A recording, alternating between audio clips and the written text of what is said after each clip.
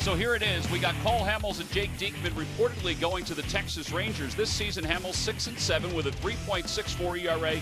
But of course, coming off the no-hitter in his last outing against the Chicago Cubs, one of the real highlights not only of this season, but also of the last couple of years. And Jake Diekman, who was so good last year, 100 strikeouts, struggled early on this season, was kind of finding it. His numbers in 41 games, 2-1 with a 5.15 earned run average. Now, what the Phillies reportedly will get back are a whole host of prospects from the Texas Rangers. Now, the guy that's at the front of the line is Jake Thompson. He's the highest rated prospect, the 21-year-old who is currently in Double-A, but Jorge Alfaro, who is a catcher the Phillies need for depth in their organization, and Nick Williams at Double-A, just 21 years old, 13 home runs. Everybody feels he is a bona fide hitter.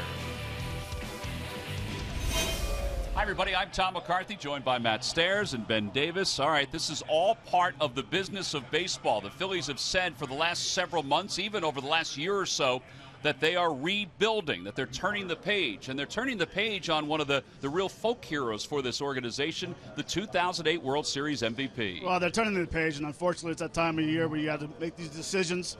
You know, they got 6 very good players coming. But, you know, one thing about Cole Hamels, when I came over here in 2008, he was a guy, when I walked in the locker room, he'd come over, introduce himself like I didn't know who he was already. But he just made yourself feel at home right away. And, you know, throughout the year in 08 and 09, he's a workhorse. And that's what you need out of your number one guy. He's a guy that goes out there and he throws every fifth day. You can see over the 2 years in 08 and 09, 65 starts, 421 innings. That doesn't include the 9 postseason starts. So what you need out of a number one guy is a guy that goes out every day, gets you 33, 32 starts every year. He's a guy who wants the ball every day, but really a guy who goes out and competes every day. You know, a lot of times I went down, stand in the bullpen. He'd ask me what I thought a lefty's strength is, you know, for facing a left-handed hitter. So he was picking my brain. I was picking his brain. He probably didn't know that. But he's definitely going to be missed. He's definitely a guy that you need at the top of the order. Well, it's amazing when he was drafted by the Phillies way back when with the 17th pick overall, you could just sense that there was something special about him. Now, you got a chance to watch him for these last several years from a little bit of a distance, and now up close. I mean, this is a pretty special pitcher. He is special, but I'd like to talk about the evolution of Cole Hamels. When he came up, he was pretty much fastball changeup.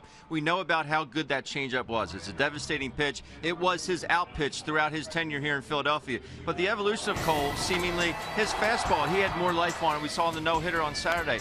96 miles an hour in the 9th inning, so he got a little bit more life on that fastball. The breaking ball was a pitch that really has come a long way for him. Even the cutter's a pitch that's developed over the years. So no matter how good he was or the Phillies thought he was early in his career, he still saw room for improvement, and he got better. And not to mention the things that he did off the field. He was a model citizen. He did a lot for the community here in Philadelphia and neighboring areas, and he will be missed. Yeah, he and his wife Heidi both will be missed with the Hamels Foundation. I'm sure they'll still have their footprint, though, here in the city of Philadelphia.